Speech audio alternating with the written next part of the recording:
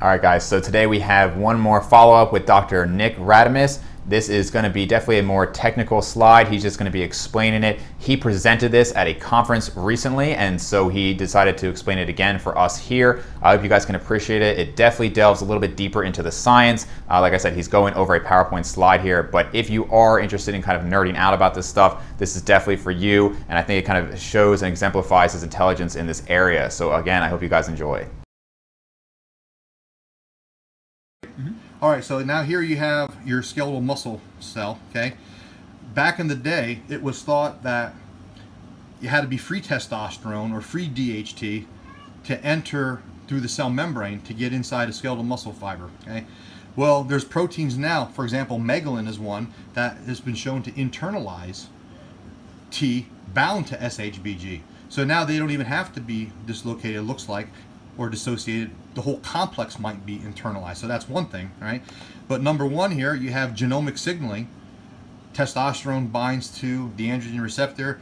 Heat shock proteins dissociate. The whole complex gets transported into the nucleus, binds to androgen response elements on the target gene.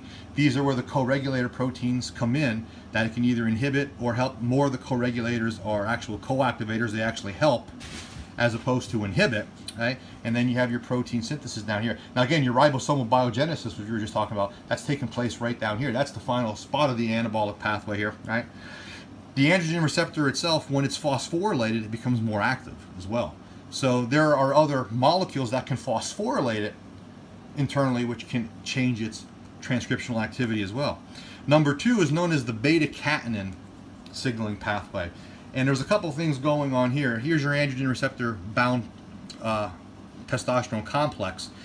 It can block glycogen synthase kinase 3, which then creates more beta-catenin to bind.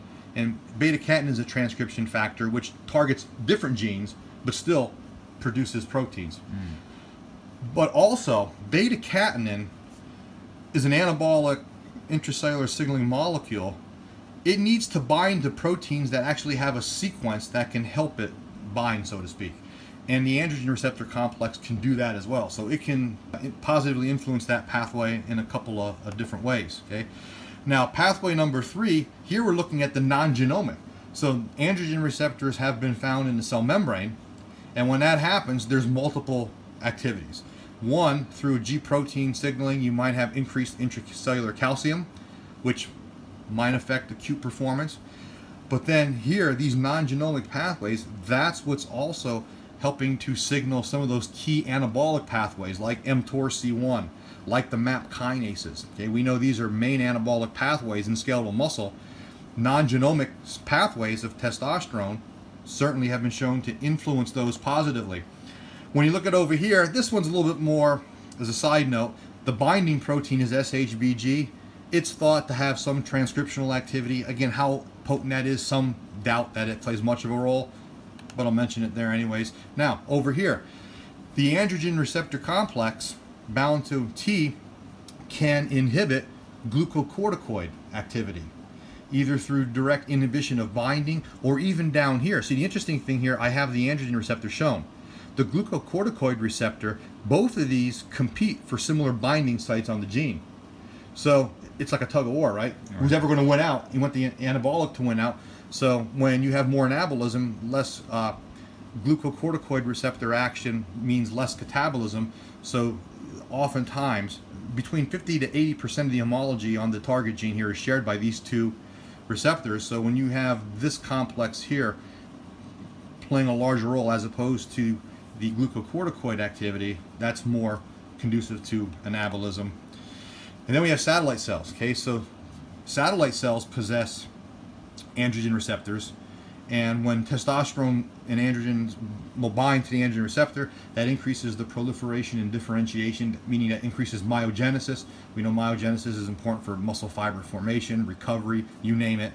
But over here as well, okay, higher order stem cells, okay, have androgen receptors, and when testosterone binds to those, that has been shown to actually drive the cell cycle more towards myogenesis instead of adipogenesis. So this pathway, again, in this state, okay, these stem cells could become fat cells over time, adipogenesis, right? When testosterone binds, they're more likely to become muscle, impact skeletal muscle via myogenesis. So you talk about the cell cycle. Remember back in the day we talked about the cell cycle back in our kinese class, right? You can push it towards the muscle side with androgen binding, right? And then, well, the point I was making too is when you look at these co-regulators, that's going to be an interesting area, okay? And there's more than 300 co-regulators now. It's an untapped area of research from a training standpoint. One thing I mentioned before is that there are some companies, using those co-regulators to target drugs, especially the co-repressor. So if you inhibit a co-activator or stimulate a co-repressor, that reduces androgen action. And some companies are looking at that now to help as another potential treatment for men with prostate cancer. Anti-androgenic treatments are used for prostate cancer.